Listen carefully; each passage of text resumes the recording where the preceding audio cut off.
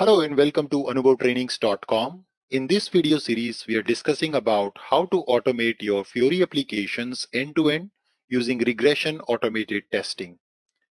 By far in the sessions, we have discussed about traceability and end-to-end automation of a master detailed Fiori app, including capturing of messages and also the cross-browser testing.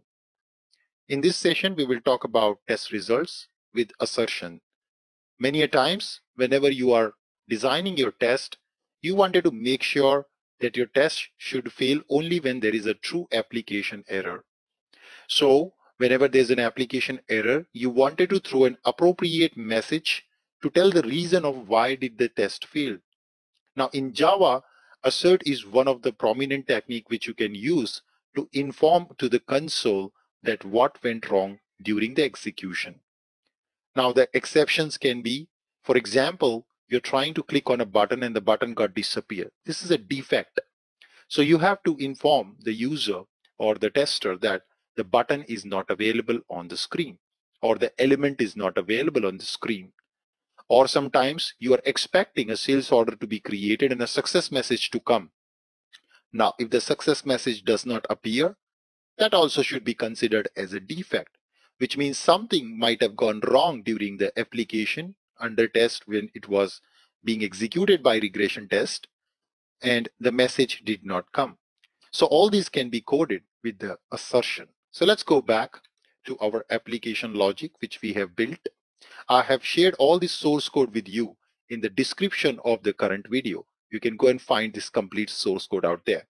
So what's happening currently is we are throwing this success message, or the application is throwing this success after the successful completion. So what we can do is right after this, we can check this message. Maybe we can take it in a string variable and I can say occurred message. So this is the message which occurred, and I can create another variable called expected message. And that's where I'm going to code this particular message. Now, if these messages are not matching, I'm going to show an exception. So we can say assert dot strict equals we can put. So we can put different options. So you can see there are different asserts here. So we can say assert equals two strings we are comparing, and based on that we are going to tell the message. So let's come here for an assert string comparison. And what is my expected message? This is my expected message. What is my occurred message? This is my occurred message. And here is where I'm going to go and tell that the expected message did not occur. Yeah. So this way you can have the proper error handling and exact error messages coming up. Sometimes it may so happen that element itself is not available. The message did not even come. So even this call will fail. So in that case, you can go to the method called wait for control. And here is where you can do exception handling. So what you can do is just put this block of code where you're waiting under a try catch. Okay, so let's do that. We can just do a try catch. So if it times out, then it's going to always trigger my try catch. So let's put this entire code under a try catch. And now here we can also say assert. And I can say assert equals, maybe I can put two numbers with the message. And I can say message is my element was not available. And I can just make sure that this assert always fails when exception triggers, and we'll get to know more information. So I can also additionally append the element ID or the identifier which we passed. So whatever identifier we are passing, we can just also say the property name and also the so-called property value. So you can just pass this property name and property value. So property name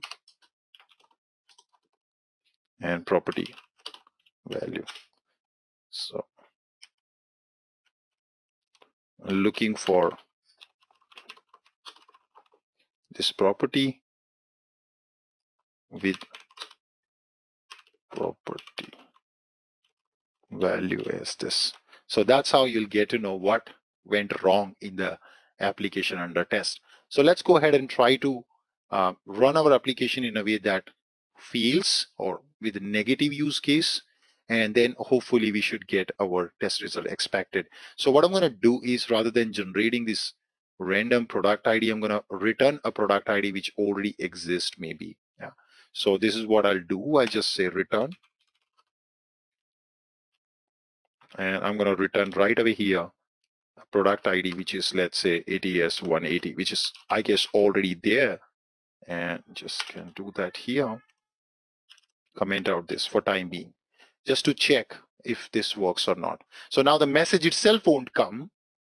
So in that case, it is going to go and wait for my message, and it's going to time out and going to give you the error which you are expecting. Let's execute.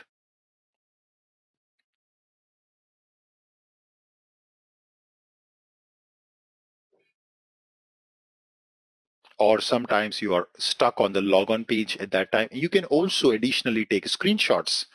Whenever something is wrong, you can also capture a screenshot of the screen. What was the state of the screen during the time of error?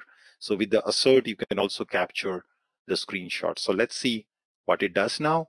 It clicks on plus button, enters a product. I hope this product already there. Oh, it's not there. So this time my test case passed actually. Yeah. And then maybe I'm going to run this same test case one more time so that we can actually see that this product ID, since it's already there, it's going to not produce the expected error. So that was a positive case, and now it's a negative case. Because the product already there, system will fail this, and my expected message won't come. So it will wait for message to come and then throw an exception. And then we can see the console whether it has reported the element not found or not. So plus, it enters the data and clicks on save.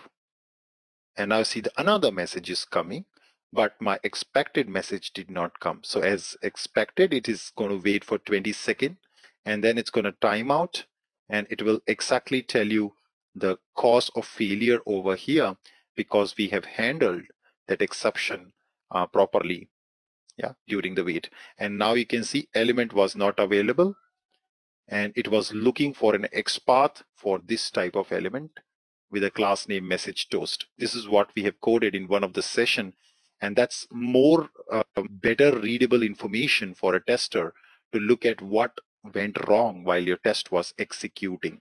This is always important and very much needed for anybody who is automating, so that you exactly know where what went wrong, which step what went wrong. So with that, it's a wrap on today's session. I hope you enjoyed this session as usual. Please feel free to like, share, and subscribe this video with your colleagues, and I will see you in the next video.